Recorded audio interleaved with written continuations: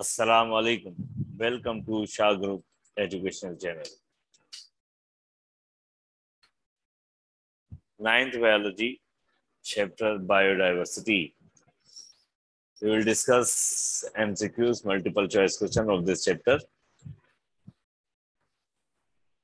First MCQ है, the basic unit of classification is.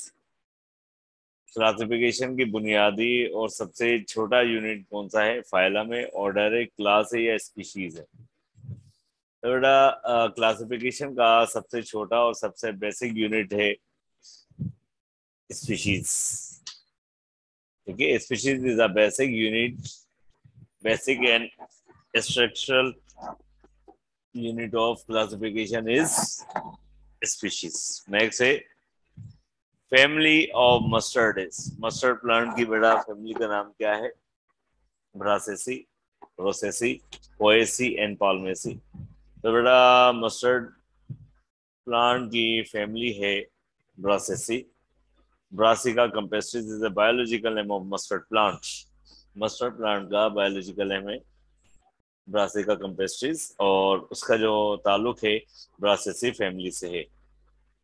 Next MCQ है characteristics of viruses due to which they are considered as living. Virus का वो कौन सा character है जिसकी वजह से हम उसको जानदार कंसीडर करते हैं? Non cellular structure, total parasite, undergo crystallisation या अंडरगो रिप्रोडक्शन. तो सही आंसर है अंडरगो रिप्रोडक्शन या रेप्लिकेशन. वायरस जो है अपनी कॉपीज बनाता है और अपने नंबर बढ़ाता है. इस बुनियाद पर हम वायरस को लिविंग कंसिडर करते हैं. तो हमारा जवाब क्या हो गया? Undergo reproduction. Mycelium of fungi. Mycelium is the body of the fungi. Mycelium बेटा किसको बोलते हैं? फंगस की बॉडी को बोलते हैं. It is a thallus like body. तो mycelium of the fungus is made up of sporangium, gamete या हाइफे. तो बेटा फंगस की जो बॉडी है माइसिलियम वो किसकी बनी हुई होती है? करेक्ट आंसर है hyphae. Hyphae, many mass of hyphae form the mycelium. ठीक है, hyphae is a thread like structure और many of hyphae form the mycelium means body of the fungus. Clear? तो नेक्स्ट है which of the following is the correct way of writing a scientific name of an organism. एक organism का scientific name लिखने का जो proper तरीका है वो क्या है बेटा? होबारा बस्टर्ड. इसको हम बेटा कंप्यूटर में लिखेंगे तो इटैलिक कर देते हैं. होबारा is a genus and bustard is a species. जब हम कंप्यूटर में करेंगे तो बेटा हम उसको इटैलिक कर देते हैं और जब हम उसको हाथ से लिखते हैं तो जीनस को अंडरलाइन अलग करते हैं और स्पीशीज को अंडरलाइन अलग करते हैं. जीनस का पहला वर्ड कैपिटल में होता है और स्पीशीज का पहला वर्ड जो है स्मॉल में लिखा जाता है. तो हमारा बस्टर्ड. उसके बाद है next MCQ, select the mismatch. इनमें से कौन सा पेयर है जो आपस में मैच नहीं करता? Plantae, pteridophyta. ये करेक्ट है. टेरिडोफाइटा का ताल्लुक किंगडम प्लांटी से है. फंजाई, म्यूकर, म्यूकर का ताल्लुक फंजाई से है. पैरामीशियम का ताल्लुक प्रोटिस्टा से है. लेकिन अमेबा का ताल्लुक बेटा एनिमिलिया से नहीं है. Amoeba is unicellular where is animals are multicellular. ठीक है, तो amoeba don't match with kingdom Animalia. तो जो करेक्ट आंसर है वो है Animalia and amoeba. Next MCQs है all are involve in classification accept. तमाम के तमाम बेटा क्लासिफिकेशन की जाती हैं सिवाय एक के. एनालोगस. एनालोगस क्या बोलते हैं? जिनके स्ट्रक्चर अलग अलग हों और फंक्शन एक जैसा हो. होमोलोगस, जिनके स्ट्रक्चर एक जैसे हों लेकिन फंक्शन अलग अलग हो. साइटोलॉजी, सेल की स्टडी को बोलते हैं. जेनेटिक्स, इनहेरिटेड स्टडी को बोलते हैं. तो बेटा इसमें जो करेक्ट ऑप्शन है वो है एनालोगस. की बुनियाद पर हम क्लासिफिकेशन नहीं करते. क्लासिफिकेशन होती है होमोलोगस की बुनियाद पर, जेनेटिक्स की बुनियाद पर, साइटोलॉजी की बुनियाद पर और बायोकेमिस्ट्री की बुनियाद पर. ये चार बेसिस हैं क्लासिफिकेशन की. कौन कौन सी? Homologous, cytology, genetics and biochemistry. Analogous is not included in classification. Next MCQ है in the taxonomy hierarchy choose the term which comprises all other in the list. बेटा टैक्सोनॉमिक हायरार्की किसको बोलते हैं, जिसके अंदर हम लिविंग ऑर्गेनिज्म के group बनाकर उसको अरेंज करते हैं, उसको हम टैक्सोनॉमिक हायरार्की बोलते हैं। अब टैक्सोनॉमिक हायरार्की में जो है कोई एक ऐसा बताएं जिसमें तमाम के तमाम ऑप्शन आ रहे हो। जीनस, स्पीशीज, ऑर्डर या क्लास। क्लास वो ऑप्शन है जिसके अंदर ऑर्डर भी आता है, स्पीशीज भी आता है और बेटा जीनस भी आता है। तो हमारा करेक्ट आंसर है फॉर क्लास। क्लास के अंदर ऑर्डर भी आएगा बेटा, ऑर्डर के अंदर आपका फैमिली भी आएगी, स्पीशीज भी आएगी और जीनस भी आएगा। नेक्स्ट ऑप्शन है इन four kingdom classification kingdom Metaphyta include all the following except. Four kingdom classification के अंदर किंगडम मेटाफाइटा के अंदर तमाम शामिल है सिवाय एल्गी, एंजियोस्पर्म, जिम्नोस्पर्म, ब्रायोफाइट्स। ठीक है बेटा, Meta means big, phyta means plant, big multi cellular plants. Angiosperm बेटा बिग प्लांट्स हैं, ब्रायोफाइट्स बिग प्लांट्स हैं, जिम्नोस्पर्म बिग प्लांट्स है, लेकिन एल्गी यूनिसेलुलर भी होता है और मल्टी सेलुलर भी होता है। तो algae is not included in kingdom Metaphyta, तो करेक्ट आंसर है algae. Next in five kingdom system virus is placed in. पांच किंगडम सिस्टम में वायरस को कहाँ रखा गया, मोनेरा में, प्रोटिस्टा में, प्लांटी में या नन ऑफ दिस। तो करेक्ट आंसर है वायरस बेटा किसी भी किंगडम में नहीं आता, because virus is non cellular, non living.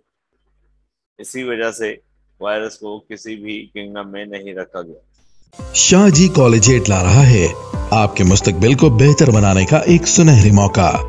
हर साल की तरह इस साल भी नहम तब 12वीं जमात के ग्रैंड टेस्ट का इनेकाद किया जा रहा है। स्टूडेंट्स की कामयाबी को यकीनी बनाने के लिए मारूफ असातिज़ा और माहिर तालीम सर तौसीफ शाह की ज़ेर निगरानी में तैयार करदा एक ग्रैंड टेस्ट किट फ्राहम की जाएगी, जिसमें मौजूद हैं बोर्ड की बताई हुई स्कीम के मुताबिक मॉडल पेपर्स और तमाम मज़ाबीन के गेस्ट पेपर्स और MCQs। याद रहे स्टूडेंट्स, शाहजी कॉलेजिएट का ग्रैंड टेस्ट बोर्ड के एग्जाम से पहले आपके रिजल्ट को बेहतर बनाने का एक सुनहरी मौका है।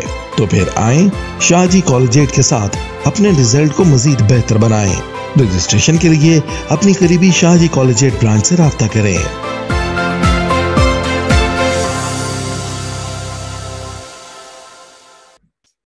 नेक्स्ट है biological name of kit.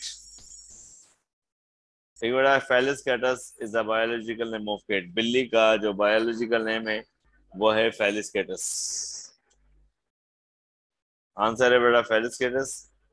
Members of which kingdom have cell wall and और हेटेरोट्रॉफ्स। बेटा वो कौन सा किंगडम है जिसके तमाम मेंबर्स के पास सेल वॉल भी है और वो हेटेरोट्रॉफ्स मींस दूसरों से अपना खाना हासिल करते हैं और उनके पास सेल वॉल भी है। मोनेरा है, प्रोटिस्टा है, प्लांटी है, फंजाई है। बेटा फंजाई, फंजाई के अंदर जितने भी ऑर्गेनिजम्स हैं सबके पास, जितनी भी स्पीशीज हैं सबके पास सेल वॉल भी होती है और सबके सब हेटेरोट्रॉफ्स भी होते हैं। तो करेक्ट आंसर है fungi. Biodiversity means varieties of life, variation in life. Biodiversity is affected with pollution, deforestation and ओवरहंटिंग। ठीक है बेटा, तो कौन सा ऑप्शन है जिसमें बेटा हमारी जो जिंदगी है वो डिस्टर्ब होती है, असरअंदाज होती है पोल्यूशन की वजह से, डिफॉरेस्टेशन यानी कि जंगलात काटने की वजह से, या शिकार करने की वजह से। तो हमारा जो जवाब है वो है 1, 2 एंड 3 यानी कि तमाम ऑप्शन है। पोल्यूशन की वजह से भी बेटा बायोडाइवर्सिटी इफेक्ट होती है, डिफॉरेस्टेशन जंगलात की वजह से भी डाइवर्सिटी इफेक्ट होती है, और हंटिंग की वजह से भी डाइवर्सिटी इफेक्ट होती है। Find out the incorrect option about homologous organ. Homologous organs क्या होते हैं, जिनका इंटरनल स्ट्रक्चर एक जैसा हो लेकिन फंक्शन अलग अलग हो। तो बेटा इनमें से जो है कौन सा ऑप्शन सही नहीं है। कॉमन ओरिजिन होते हैं, डिफरेंट ओरिजिन है, सिमिलर एनाटॉमी है, या स्ट्रक्चरल मॉडिफिकेशन है।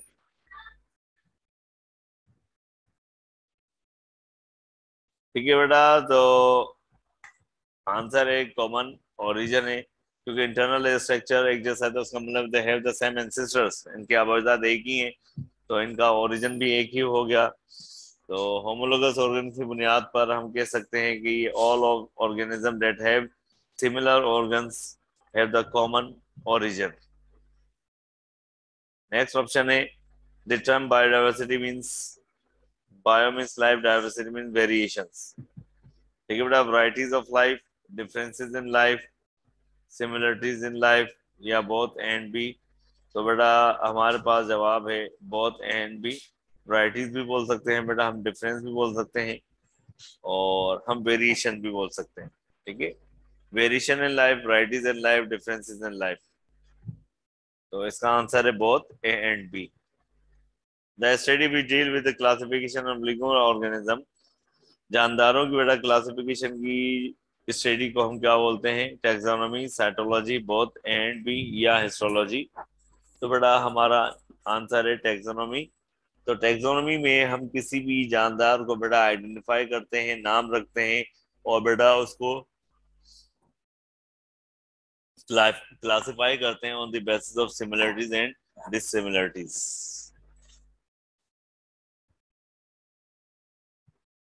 नेक्स्ट है choose the correct statement to explain biodiversity. Correct statement कौन सा होना चाहिए जो कि बायोडाइवर्सिटी को वाज़ेह कर सके? It is a study of variety of plants and animals on earth. It is a study of variety of microbes, plant and animals on earth. It is a study of variety of existing life form on earth, या none of this। तो बेटा ये जो study है, जितनी भी life की form है जमीन के ऊपर जो एग्जिस्ट करती है, उसमें जो वेरिएशन है, उसमें हम उसको हम पढ़ते हैं बायोडाइवर्सिटी। तो हमारा ऑप्शन है varieties of existing life form on earth. बेटा लाइफ में प्लांट भी आ सकते हैं, एनिमल्स भी आ सकते हैं, माइक्रो ऑर्गेनिज्म, जो जो पॉसिबिलिटी है लाइफ की, उन तमाम लाइफ के अंदर वेरिएशन को हम डिस्कस करते हैं बायोडाइवर्सिटी में। नेक्स्ट ऑप्शन है it is not one of the benefit of biodiversity.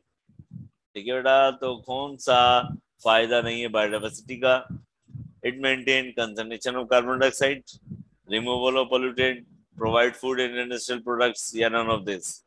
तो बेटा बायोडाइवर्सिटी कार्बन डाइऑक्साइड को भी मेंटेन रखती है, पोल्यूटेंट को भी रिमूव करती है, हमें खाना भी और इंडस्ट्रीज प्रोडक्ट भी देती हैं। तो बेटा आंसर होगा नन ऑफ दिस। इसमें से कोई भी एक ऐसा ऑप्शन नहीं है कि जो डाइवर्सिटी से रिलेटेड हो।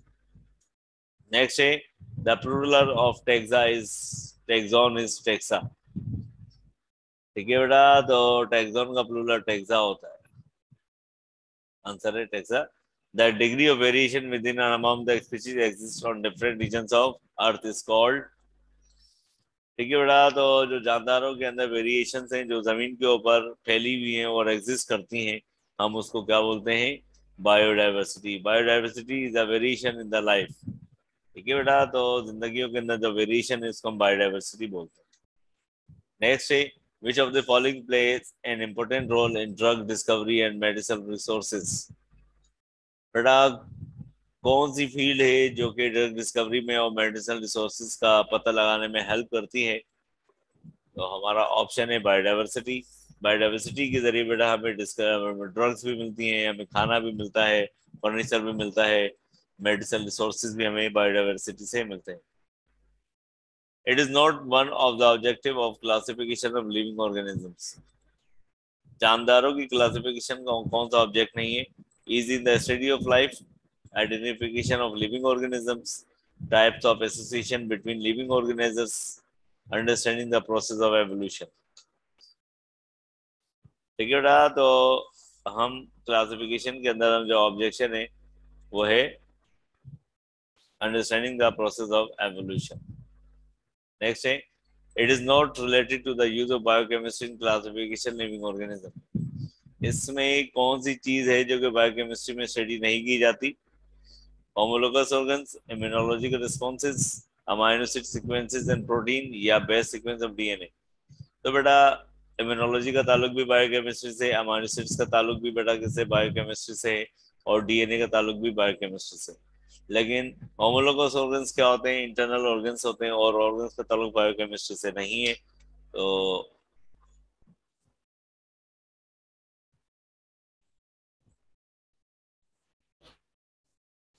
ठीक है बेटा, इम्यूनोलॉजिकल रेस्पॉन्सेस का ताल्लुक क्लासिफिकेशन से नहीं है।